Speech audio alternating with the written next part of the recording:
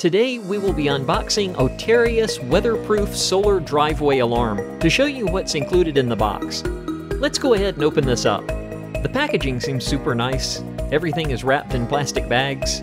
The box comes with one receiver, one sensor, a user manual, screws to mount the sensor, charging cable, and DC power adapter.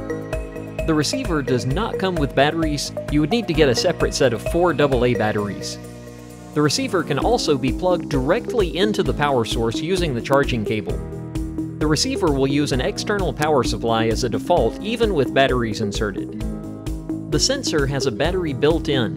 It needs to be charged with an external power supply one time before the installation. On the back side of the sensor, you can see 2 buttons and a charging port.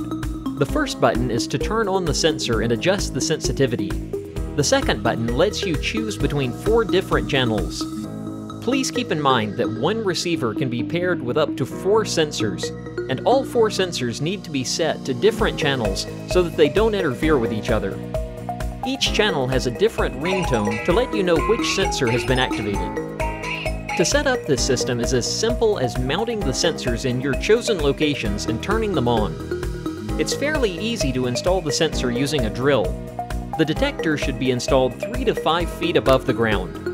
To avoid false alarms, please avoid objects like trees waving within 10 feet in front of the detector. Also, please keep the PIR sensor away from direct sunlight. The sensor can be screwed directly on the tree. It can also be installed on the fence or any designated surface. The sensor will detect the motion up to 30 feet. The working range of the receiver is up to a half mile in an open area.